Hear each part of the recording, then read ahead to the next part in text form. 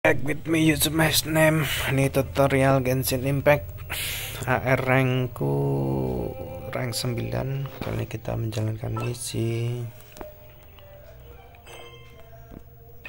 meluncur bersama angin, bicara dengan Ember, guys. Oke, lokasinya 907 meter dari sini. Lokasinya di Mount Stand, guys. Kita langsung teleport aja ke sini. Jadi fungsinya ini itu untuk teleport, guys. Selain itu juga ini kuil itu bisa untuk teleport, dan juga patung Seven. Caranya itu kalian klik di map ini, kan ini ada yang masih belum kebuka banyak ini aku. Jadi kalian itu harus buka dulu, guys. Ini ke sini, terus ini patungnya dibuka. Kalau ini udah aku buka teleportnya, kita langsung teleport.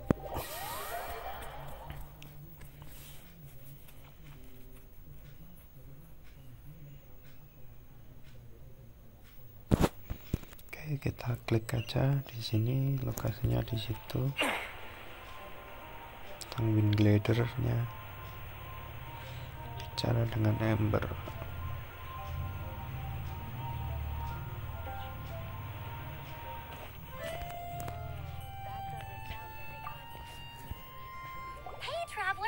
Looking for you everywhere. How's that wind glider I gave you last time? Seems like it's really growing on you. But then again, you don't have a gliding license, do you? A gliding license? What's that? Isn't it obvious? You gotta have a gliding license to legally glide in Mondstadt. Oh, but we've been gliding for ages now. This is the first we've heard about it. Yeah, you've been gliding all over the place. Everyone's noticed.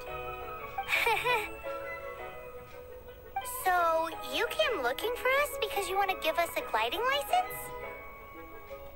No way. The Knights of Favonius have strict rules. You need to pass an exam, and only then will the Knights issue your license. Untuk mendapatkan surat izin meluncur, kita perlu melakukan diuji ya, guys. I gave you your wind glider, so this is my responsibility. At least that's what acting Grandmaster Jean would say. An exam? What a pain in the butt. Then again, since Amber is the examiner, I'm sure you'll glide through it.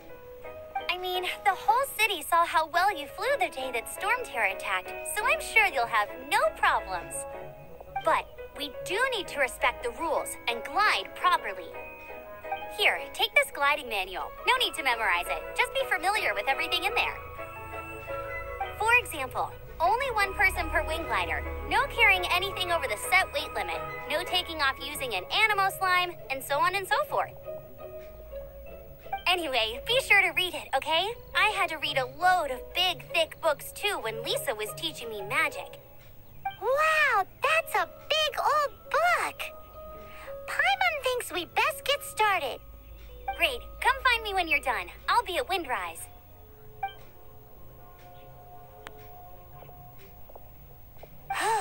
The Knights of Favonius gliding manual does not sound like a fun read.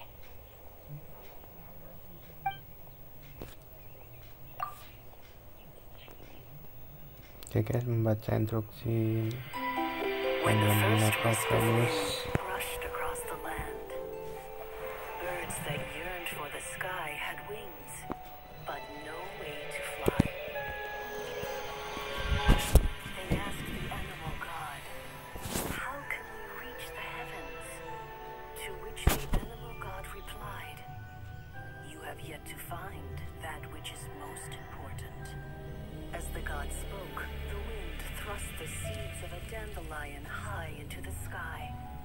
The birds thrust out their wings, but the breeze was all too mild, leaving them to stumble across the earth. So they went to the gorge, where the wind showed off its wild and incomparable strength. They threw themselves off the cliff and flapped their wings amongst the howling winds, until they were able to fly free freely in the sky. To the animal god they went to gleefully say, "We understand now. All we needed was a stronger wind to fly." In reply, the animal god said, "What you lacked was not wind, but courage.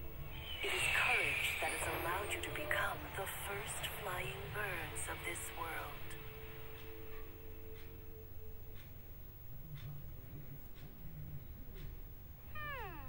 That's a cool story. But is the Knight's gliding manual really written in that style? Huh. Anyway, let's go find Amber.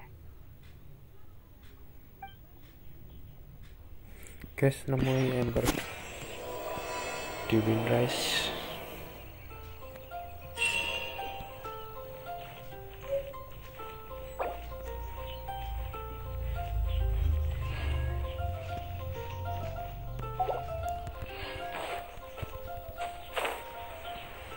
Lokasinya 700-an meter dari sini guys. Kita coba jalan kaki dulu. Kalau mau cepat bisa teleport kayak tadi guys ya. Tapi ini aku pengen jalan kaki. Sini ada misi dunia guys.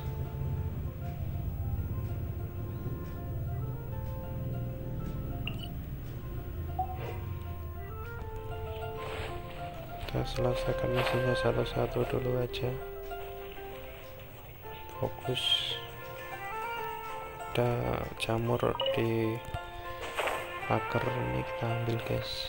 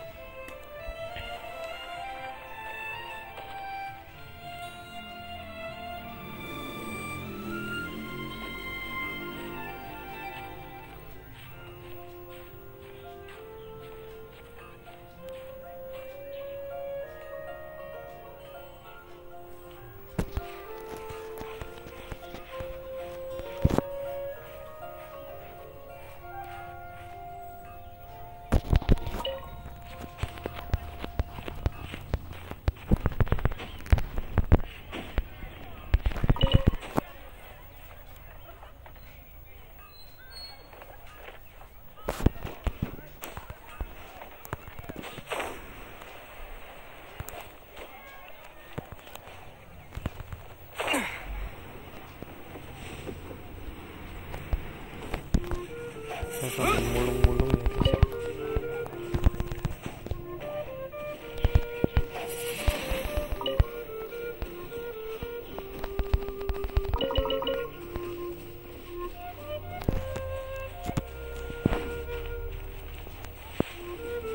Mulung-mulung dan hasil. Ini ada satu karakter ini. Ini karakternya aku nama Yusuf guys ya.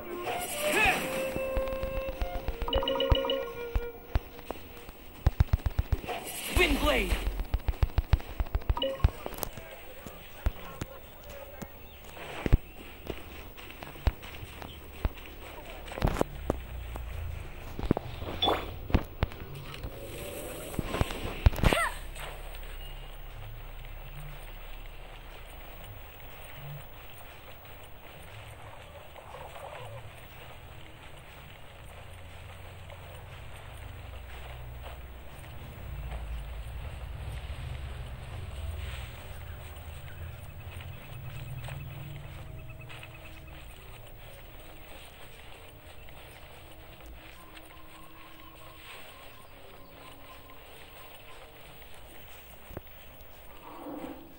Di sini ada apel.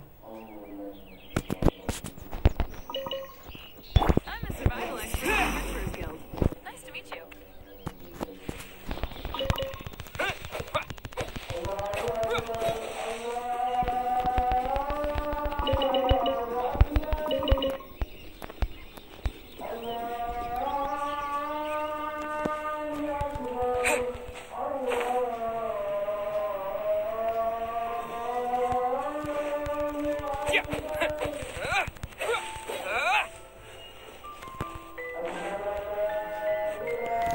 Oke guys, gitu segini dulu aja, nanti lanjut di video selanjutnya. Jangan lupa like, comment, subscribe ya guys ya. Thank you, bye bye.